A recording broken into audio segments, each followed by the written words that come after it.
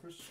I now have my template ferried out, and I have all of the parts that are going to make the form rough cut to a little bit oversized of the width of this template piece.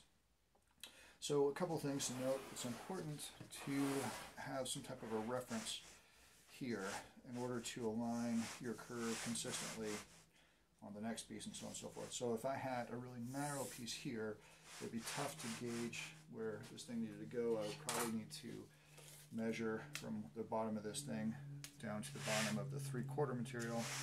I just find it a little bit easier to line everything up on the bottom, making sure those are fair, and then lining up that center line on the top. So center line here, center line there, center line in the back. Okay. That looks pretty good. Alright, so I'm happy with that.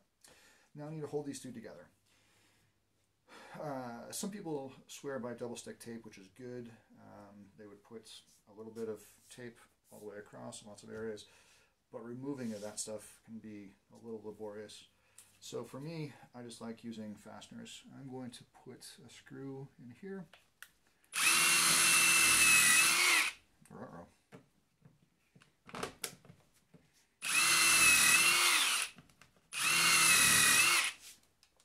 I do need to, what am I doing? I do need to countersink this. What's going on with my drill? I do need to countersink this, so I will grab screws that are flathead.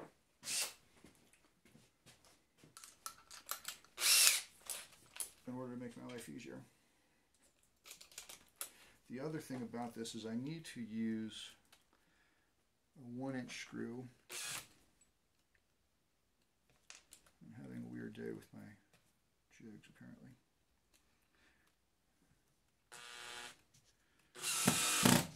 Alright, so countersunk there, that's going to be important for the next phase of this. And I really think 3 screws is all I'll need.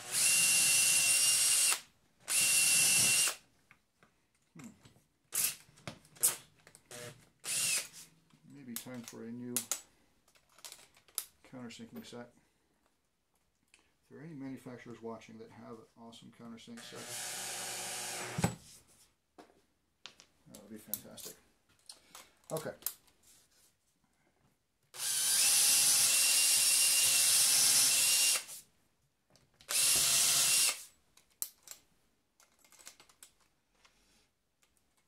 Now that I have this secured,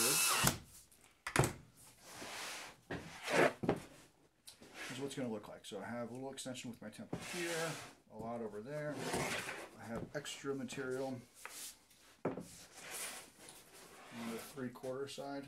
So this is ready to go for trimming it down. What I'll be using is the router table. The router table is going to work because I have a pattern maker bit, so the bearing on the bottom, cutter on the top. The countersink piece of these screws is critical because I'm going to be running this inverted, so my template's going to be on the bottom. I don't necessarily need to do it for this first step, but I think you'll see why when I transfer this curve to the next piece and so on and so forth. That's the bit that I want to use. So, alright, let me turn this off and then we'll reposition over to the router table.